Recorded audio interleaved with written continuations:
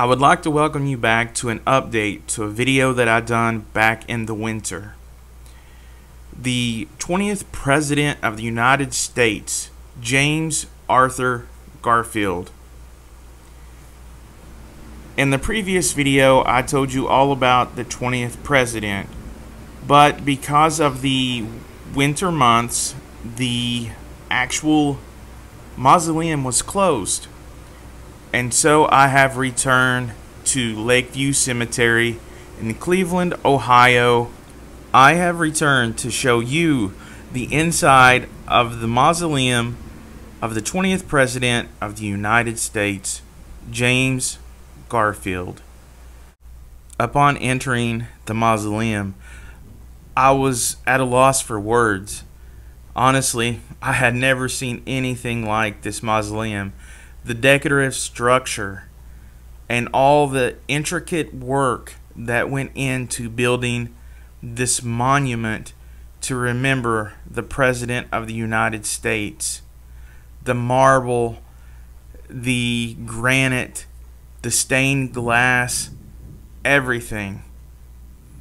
It was just awe-inspiring, and it was hard for me to believe that something of this magnitude was not only built, but built in the late 1800s. I first take my journey up the steps in the mausoleum.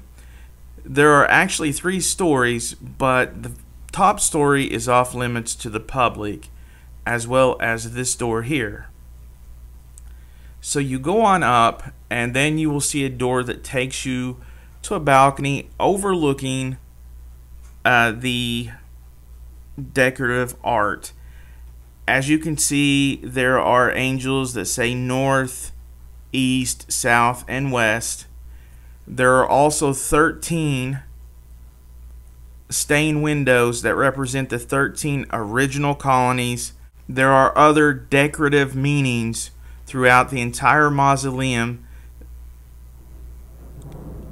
I then came down the stairs toward the basement, and I was told that this is the only president that is not in a sarcophagus and that is just in a sealed casket, which I had never seen anything like that before. So as I walk down the stairs, I look around for a second, and then I look to the left, and then there are these bars on all sides, and you can see on the left, covered with the American flag, Old Glory, is the body of James A. Garfield. To the immediate right is his wife. These are the actual coffins. Also above them, as you can read, are the cremated remains of his daughter and son-in-law. You can see in those 2 urns at this different view of the coffins.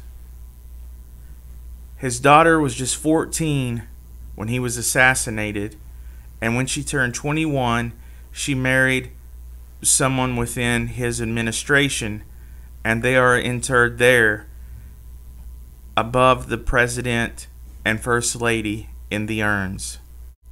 Without a doubt, this was the most magnificent and decorative mausoleum that I had ever seen. At the end of the day, though, I couldn't help but wonder what could have been if the 20th President of the United States had lived out his term.